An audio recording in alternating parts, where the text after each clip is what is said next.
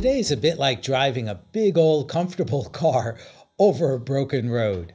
I'm Jeff Jower for Planet Pulse. And I'm Rick Levine on this Thursday, June 6th. I think that big old comfortable car is the moon in Taurus. And leather seats, baby. Oh, it's got everything, but I think it has a flat tire too. Well, it's going to get one if it doesn't have one. Yeah, the moon's got some the moon in Taurus theoretically is a really solid and comfortable position for the moon, hence the comfortable car.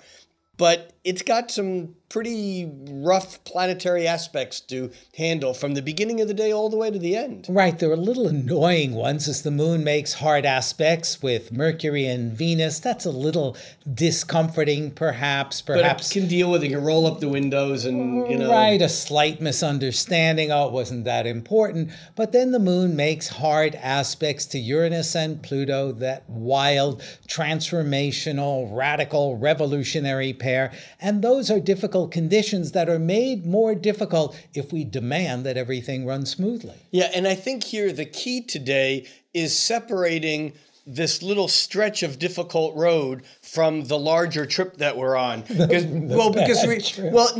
the Uranus Pluto. That sits in the background for years right now.